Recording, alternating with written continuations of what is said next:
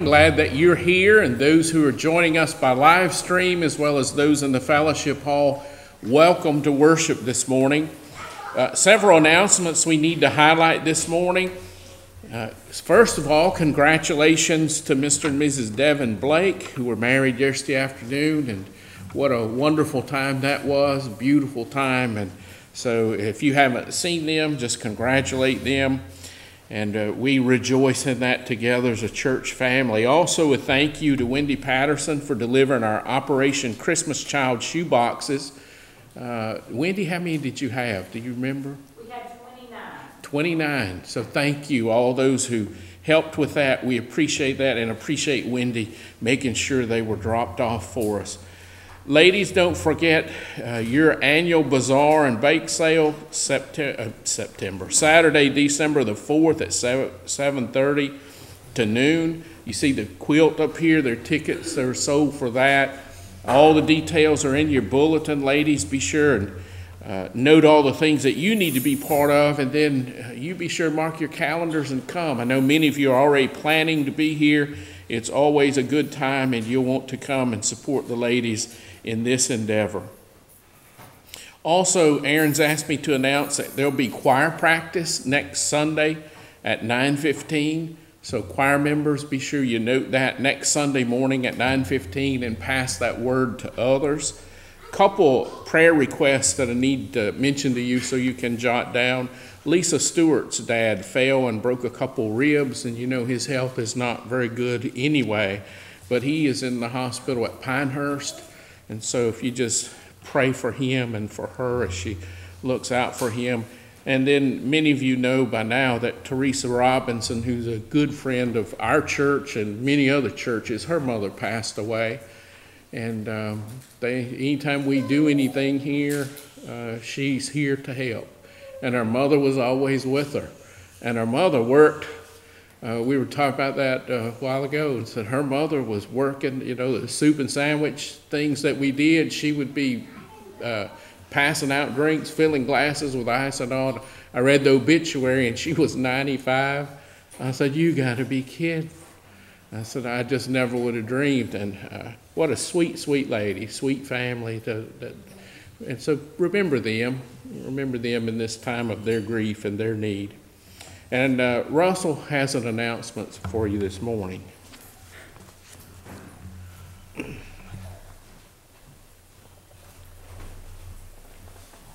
All right, y'all know what next Sunday is, right? It's my birthday. It is really my birthday.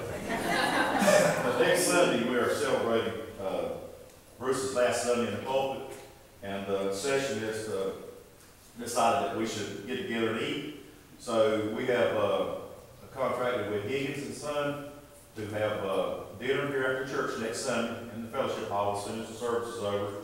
And we have pork barbecue and chicken for those who can't eat the pork, and green beans and potato salad and slaw and rolls, and they'll provide some tea and lemonade. So since we are still in COVID protocol and trying to be safe, Higgins will serve the food. So that'll limit the contact, and we'll try to spread out the tables as much as we can and maintain as much social distance as possible. But we want everybody to know up front there that be prepared. Here in town next Sunday, we're going to be at church, so let's stay and eat. Let's break bread together one more time. It's a relationship, not forever, not again, but as a relationship as pastor and a church family. Let's eat together one more time with Bruce as we're in that pastor-church relationship. Okay, any questions? Okay, thank you, Bruce. Thank you. Thank you. But I'm at that point right now where we're not talking about that. We're not thinking about that.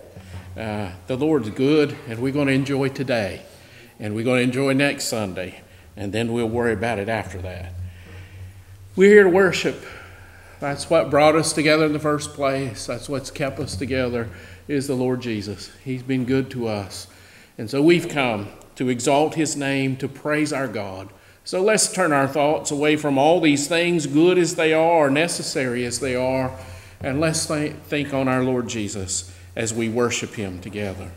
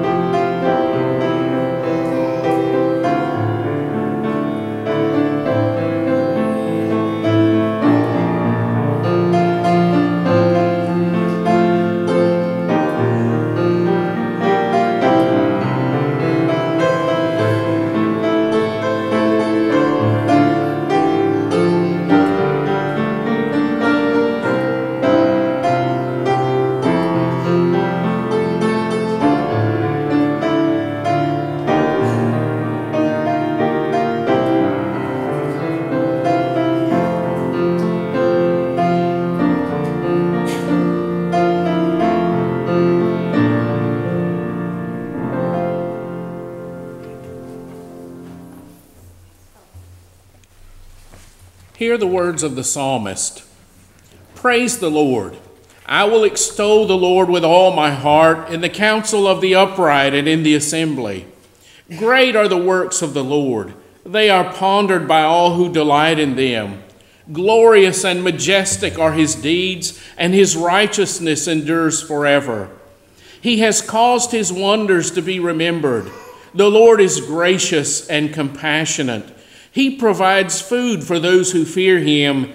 He remembers his covenant forever. Let's pray.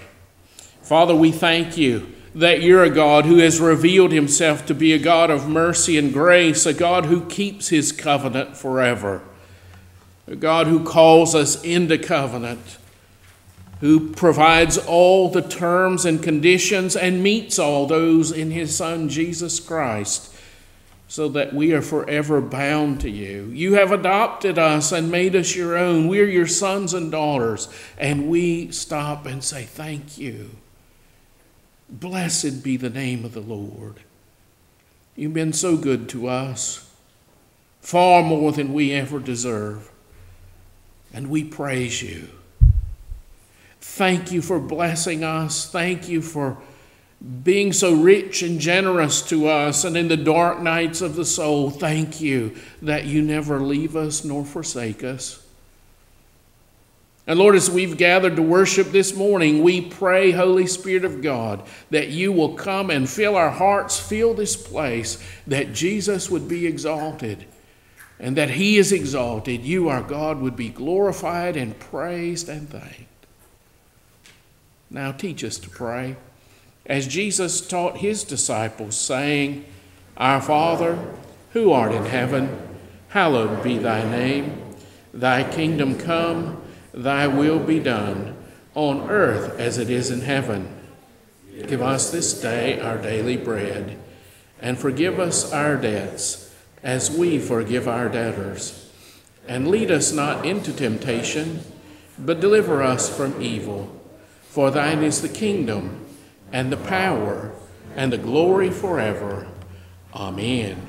Let's continue our worship this morning, turning to hymn number 525. Hymn number 525, Come Ye Thankful People Come. Let's stand together as we sing all four stanzas.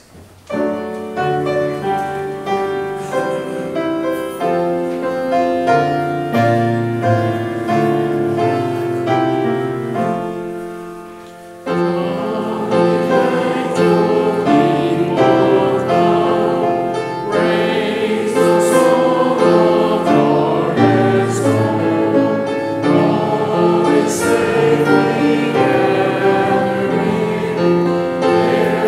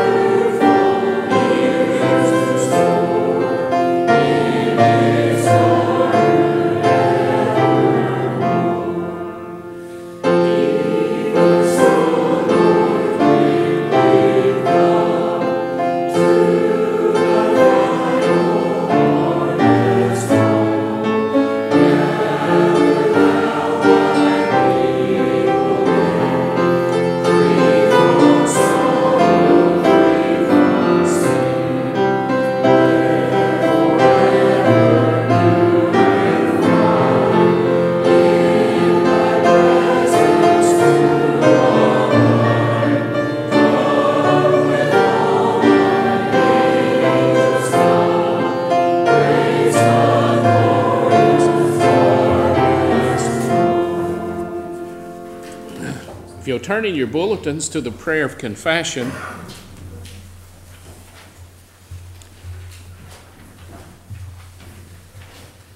Let's pray together. Our sins trouble us, O God.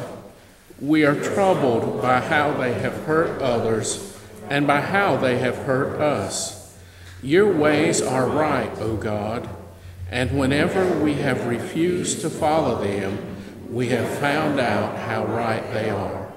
Have mercy on us for the sake of your Son, our Savior, the Lord Jesus Christ, who died to free us from our sins. Amen. Our assurance of pardon comes from Jeremiah 31. The prophet says, "No longer will they teach their neighbor or say to one another, 'Know the Lord,' because they will all know me, from the least of them to the greatest, declares the Lord. For I will forgive their wickedness and will remember their sins no more." You remember this is from one of the great passages in the Old Testament where God speaks to his people, telling them of the future he has for them. Be a time when there is no need for a teacher, because they will know. They will know because God will have put it in their hearts and in their souls, because their relationship is such with him that they will know that he is the Lord.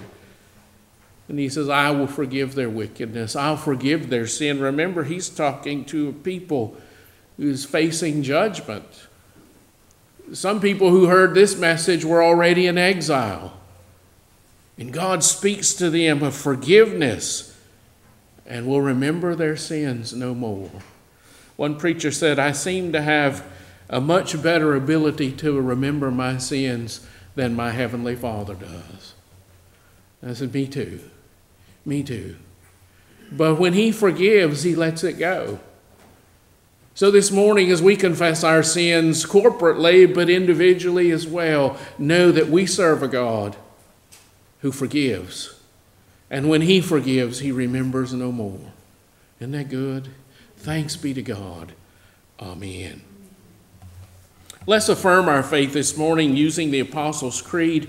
You'll find a copy of that creed on page 12 of your hymnal. Christian, what do you believe?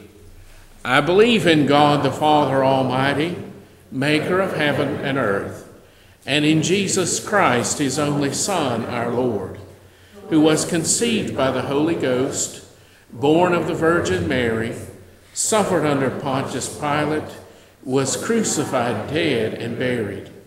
He descended into hell. The third day he rose again from the dead. He ascended into heaven and sitteth on the right hand of God the Father Almighty. From thence he shall come to judge the quick and the dead. I believe in the Holy Ghost, the Holy Catholic Church, the communion of saints, the forgiveness of sin, the resurrection of the body, and the life everlasting. Amen.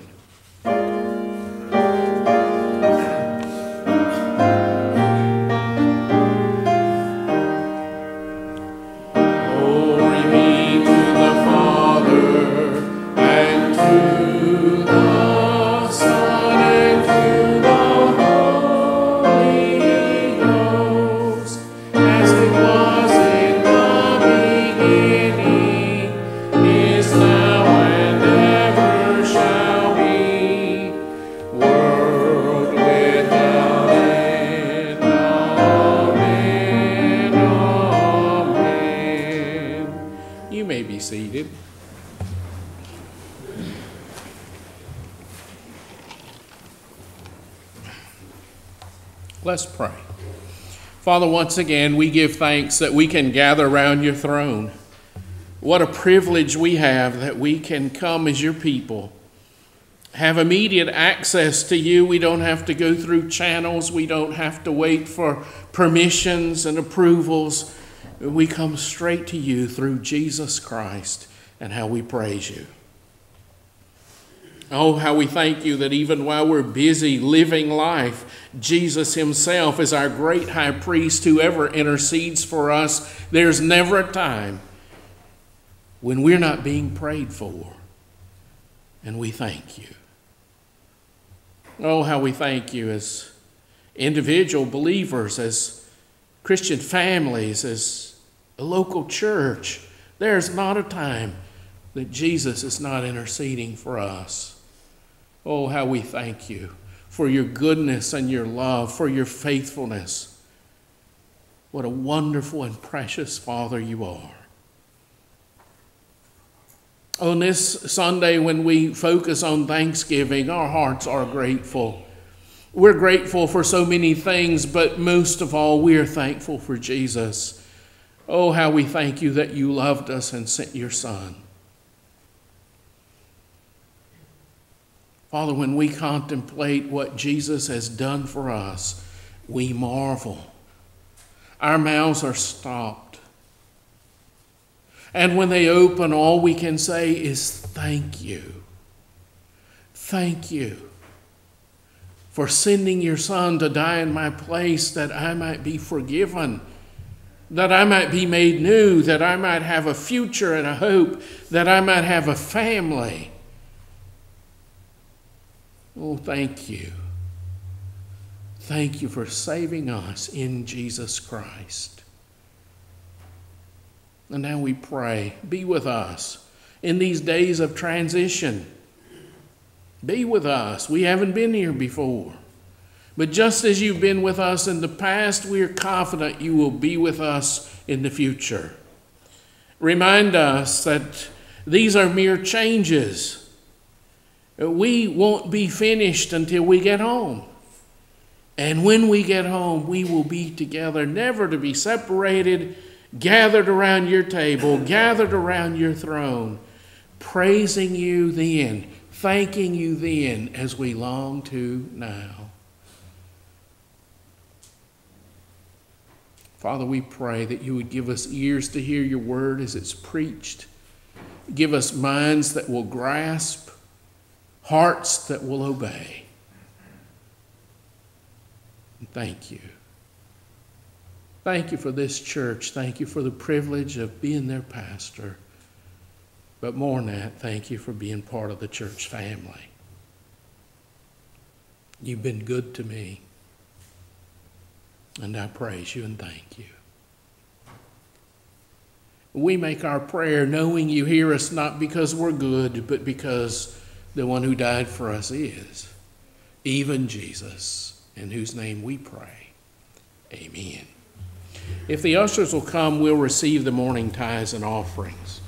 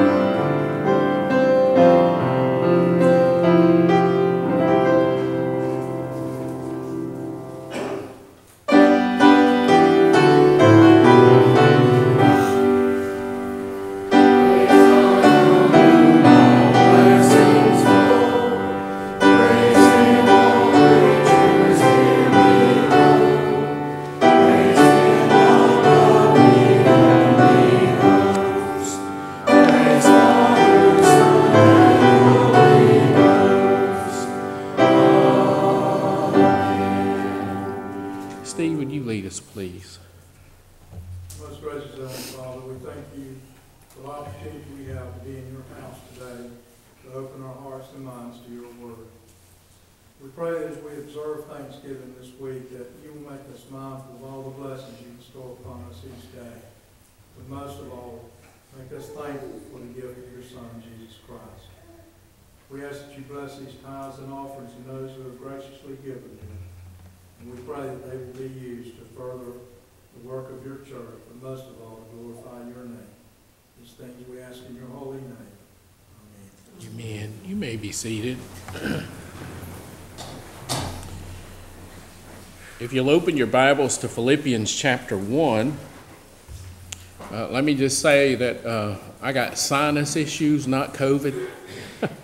So we live in a time where if somebody sneezes, you do this. If they cough, you do this. You know, I was in a place not long ago and somebody coughed and 3 people stopped and stared. You know, and it's just the way it is. So I'm fine. So if I cough, it's just because I got a dry throat. That's all, okay? And don't want you worrying about me. Think I'm going to croak right here in the pulpit. But also, this sermon I originally preached 7 years ago. Not the same sermon. They never come out the same, but I've also edited it, tweaked it, added to it, and all those things. But I said, Lord, that was a good sermon. And the more I've studied it and prayed over it, I think it's just appropriate for today and for us. Nothing bonds us together like shared experiences. And in writing to the Philippian church, you remember Paul is writing a thank you letter because they have sent support to sustain him as he is in prison for the gospel. He remembers the ministry that they shared together. And they were special to him. They were special because their lives had been changed by the gospel he brought to them. They were special because they labored with Paul to build Christ's church in Philippi, and then through him and other missionaries in other places, they were special because of the bond that they shared in Christ Jesus, a bond that couldn't be broken by separation or by trials and opposition. So Paul is writing to a people that he has a unique and special relationship with. And as he remembered that shared ministry, those experiences, he was filled with thanksgiving. Even though he wasn't a free man, he was free inside. And he was thanking God, rejoicing for what God had done in and through these special people. And as we remember ministry together, our souls should fill with thanksgiving as well. God has done good work, and we should thank him and praise him. Philippians chapter 1, verse 3. This is the word of God. I thank my God every time I remember you. In all my prayers for all of you, I always pray with joy, because of your partnership in the gospel from the first day until now, being confident of this, that he who began a good work in you will carry it on to completion until the day of Christ Jesus. The word of God for the people of God. Thanks be to God. There are 3 aspects to Paul's thanksgiving, and the first is his gratitude for these fellow believers, and you see that in verse 3. He just says, I thank my God every time I remember you. Well, who are the you? Who are the people he's thinking about? Because he's not thinking about nameless, faceless crowds of people. He's thinking about specific people, and I think there was Lydia, the businesswoman. Remember her? Remember the Philippian jailer and his family? We read about those people in Acts 16. Then there was Epaphroditus, the one who brought the gift to Paul, who was with him as he wrote this letter. We see that in chapter 2 and verse 25 of Philippians. Then there were Euodia and Syntyche. He writes about them in chapter 4 and verse 2. They seem to have trouble getting along. And Paul writes to stop that division before it causes real issues. Why? Because they are problem women? No, because they are precious sisters. Part of those he was giving thanks for here, he corrects later. Why? Because they have that kind of relationship. Then in verse 3 of chapter 4, you see he talks about my true companion. We don't know who that was, but they probably did. He mentions Clement, and then he mentions other co-workers. He gets to thinking about those people, and probably like me, he just starts going down the church roll and remembers this one and that one, and this, oh yeah. And, you know, sometimes I can close my eyes and I just see a snapshot of right now. And I say, well, so-and-so sits here and so-and-so sits there. And that's why when you move, I can't take roll accurately. You see, Paul was sitting there thinking about these people, and I believe as the Holy Spirit was moving on him to write these things as he was writing them, he was smiling. The joy. We call this an epistle of joy because it just pours out of the words and the phrases. You can sense his joy in this particular group of people, these specific people who formed the body, the church at Philippi. He remembered, oh yeah, me and so-and-so, I remember this. We had that experience. He probably sat back and said, oh yeah, I remember when we first started and we were meeting here, and you remember the Sunday, the heat went out, the air conditioning came on like froze everybody to death. Now, you know, all those things that happen when you share life together. Say, oh, so-and-so who saved the day because they knew just what to do when this happened. Oh, I miss so-and-so. They were such a positive person that when they walked in the room, it was like everybody felt better. That's what he was thinking about. That's how he's writing. He was giving thanks. There was joy in his heart because of these people. As he prayed for them, remembered them, he was thankful. This morning, look around this room. These are the people with whom you minister, with whom some of you have shared all your life. You think about what few things I can remember. You have a lifetime of memories. And then going back, think about those who used to sit here and don't anymore. And all those experiences, and you go, man, I wouldn't be here if it wasn't for those people.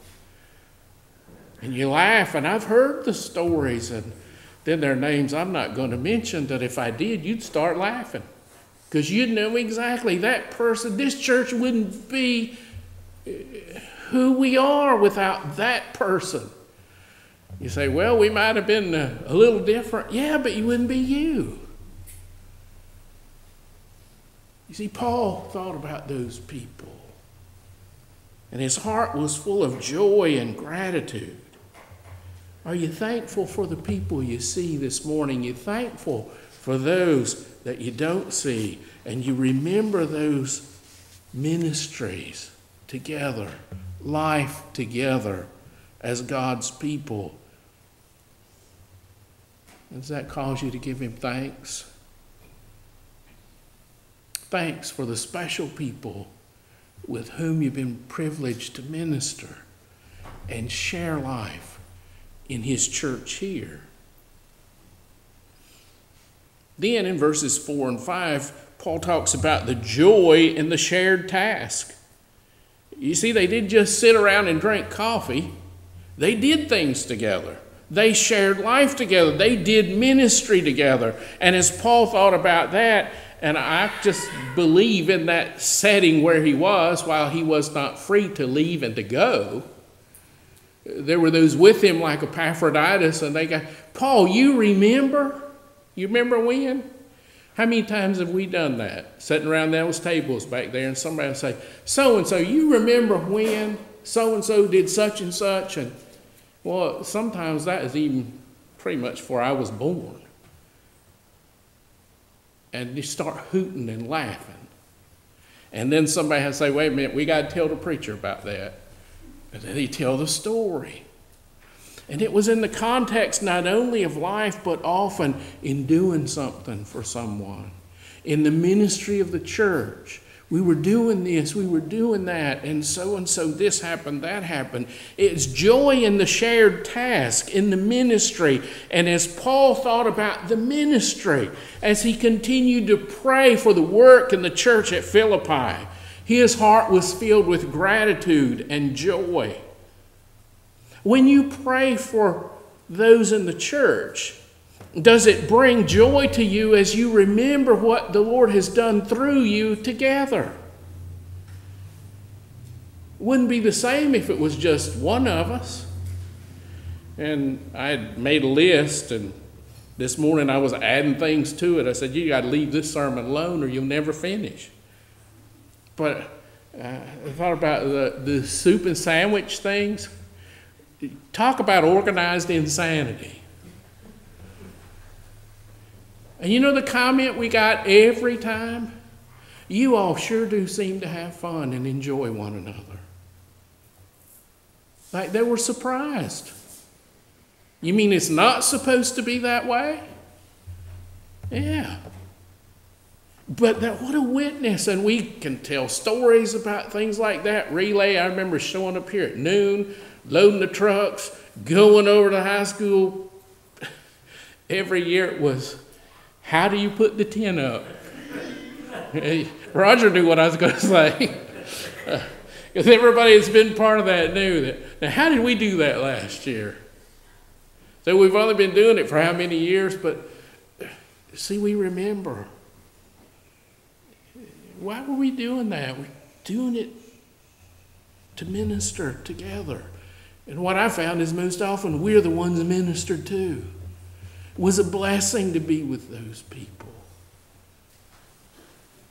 Just think about the ministry. Hard work? Yeah. Remember the ladies so many times.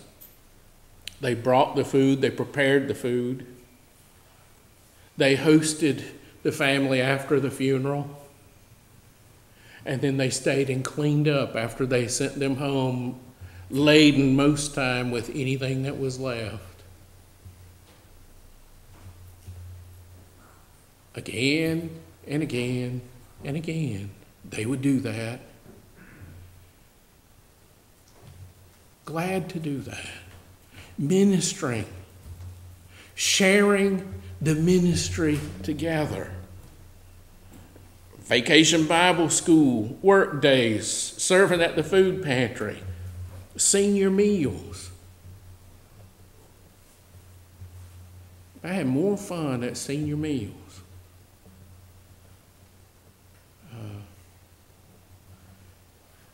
Jake and Buck and Gerald and Sam can tell some stories. The scary thing is some of them are true. I look back, those things make me smile and I say, Lord, thank you that I was privileged to be there. I didn't help much. I was just there, kind of in the world and in the way. But they were ministering to people, just doing what God had called them to do. I have those memories and it makes me smile and I say, thank you, Lord. And we could go on to Christmas programs and hospital visits and baptisms and funerals and weddings and all those things that we do together. Paul says, as I think back on the ministry at Philippi, those shared ministry experiences, oh, my heart is full of joy as I give thanks. I know I wasn't in Philippi by accident. God brought me there, and remembering the shared ministry, reflecting on the way God used these people in Philippi and used him with them, brought gratitude and joyous gratitude to his heart. And so it does to me. And I pray it does to you.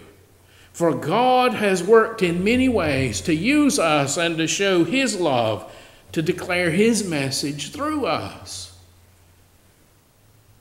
And finally, remembering shared ministry produces a gratitude because Paul had a confidence in the future. A confidence in their future. Verse 6, Paul has a confidence that this isn't the ending of anything, but all that ministry together was just part of the ongoing life of what God had in mind for the people at Philippi. He was convinced that God would accomplish all that he intended in that church. And those Philippian believers, the church there, as long as the church would be there, that ministry would reach its God-ordained purposes. He was confident of that. Well, he knew those people. He knew they couldn't pull it off, but he knew their God. They wouldn't have been there to begin with without God. Remember how they started in the jail prayer meeting with a businesswoman who was praying with some other women at the river. That's how they started. That's how God began that work. And look now, as the work has expanded, they're now supporting Paul as he's preaching the gospel other places. And Paul says, I just want you to know, I am absolutely confident that what God has done in the past, he'll continue until the day of Christ Jesus. It was God's work from the beginning. And Paul was confident in God. This morning, as we remember our shared ministry and experiences, we do think of those who are no longer here. Some have died and gone and joined the church triumphant. Some have moved away. Some are no longer able to be in our physical presence. But the ministry continues, and it will continue. And that's a source of rejoicing and thanksgiving for us as a church. Some of you have seen it. You could stand up and testify and say, yes, my grandparents were here.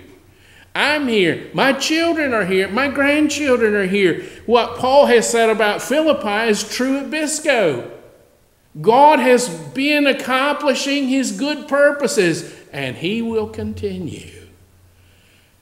And that caused Paul great joy and gratitude. So this morning, as we remember what God has done in and through us and for us and with us, are we thankful? Are we thankful as we look ahead? Scary sometimes, but knowing who captains the ship. And that captain has never lost a ship, not one. Ministering together in Christ's church, we are knit together in unique and wonderful ways, and that's so true. So true. But does our thankfulness demonstrate a gratitude for those with whom we've labored? Maybe this morning, as a person flashed across your mind, you said, thank you, Lord. They're just precious. Thank you. Does that demonstrate a joy in the calling we share? Hate to tell you, it ain't over. You're still here. God's got ministry for you. You have a future. Do you have a joy in that calling? It's okay to say, I don't know what's around the bend. Well, none of us do. But God does. The one who leads us on the journey, he knows exactly what's next. And a year from now, 2 years from now, 5 years from now, you say, I never would have thought the Lord would have done this. Because that's what we were saying about, 13, 14 years ago. This couldn't be happening. And then we said, God did this? Yeah. He hasn't changed. And then do we have a confidence that he indeed has a plan for us as individual believers, for us as Christian families, and for us as a church. And he will accomplish his good plan. I want you to do some things this week as you prepare for Thanksgiving. something you can do all year long, remember what God has done for you in Jesus Christ. Remember the great salvation you have in Him and how He's grown you. Look back at how that relationship has changed as He has grown you. You'll probably be amazed at how far He's brought you, and you'll be thankful. And then ask the Lord to help you remember events that have helped you grow as a Christian. Might have been a revival meeting, might have been a Sunday school class, it might have been a vacation Bible school teacher. It might have been a Christmas program, and you said, Lord, I learned that you can get me through anything, and I promise I'll never do it again.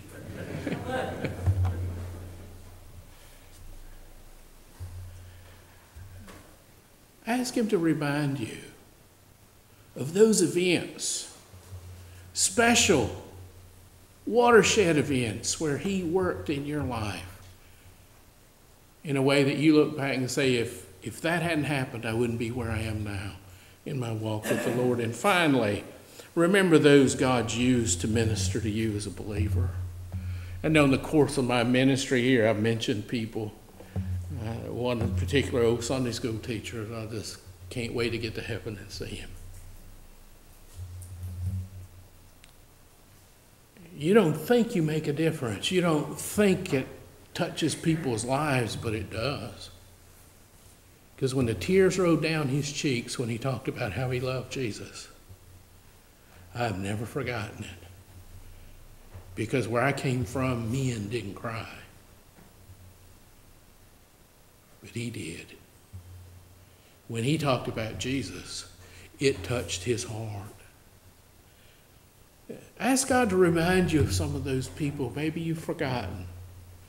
Or when you were a teenager who somehow God used to bring in your life and just guide you, keep you in the path. Otherwise, no telling where you'd be in. Remember as a young adult, those people who invested in you, included you. And because of them, look where you are now. Ask God to remind you of those who've ministered to you. Because you see, as you do these things, I think what will happen is your gaze will go up. You won't fixate on these people and events. It's going to fill your heart till you're buoyed up and say, Lord, you did that. Just when I needed that, you brought that experience. Just when I needed that person, you brought them. I mean, I look back through my life and people that I encountered for a short time, but they affected my life. A pastor came to our church. He said, you need to go finish college. And I thought, well, who are you to tell me? But he was right. And he said, I know just the place, and I'll get on the phone and I'll help you. He did. And I went and finished. And I just copied some class notes for Devin on a topic we've been talking about from that college, from a professor who was a godly man who still, though he's been dead for years, is teaching through his notes to a little old redneck country boy who went to a college in East Tennessee because a preacher from Atlanta just happened to be at his church that time. I can repeat that story over and over. But you look at your life, ask God to show you.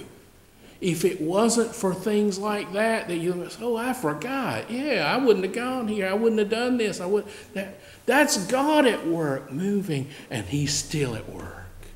In you, in your children, your grandchildren, as you think on those things, I just believe you'll look up and say, thank you.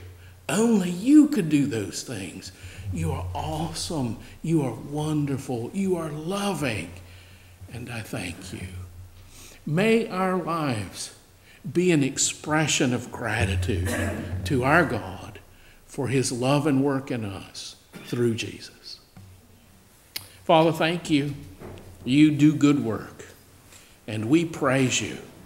And this week, I pray it won't be just Thanksgiving Day when we say thank you, but that we will begin even now to live a life of gratitude. Just like Russell said in Sunday school, that we just be positive, that we would be joyous in ourselves, because when we're light, people are amazed. Why are you so happy? What are you grateful for? Oh, you haven't got the time. Brother, let me tell you, Jesus, I'm thankful for Jesus. He's made all the difference in my life. Oh, Lord, use us with an attitude of gratitude to shine for you. And that we pray in Jesus' name. Amen. Our closing hymn this morning is hymn number 2. Hymn number 2, For the Beauty of the Earth. We're going to stand and we're going to sing verses 4 and 5. Verses 4 and 5, hymn number 2. Let's stand together as we sing.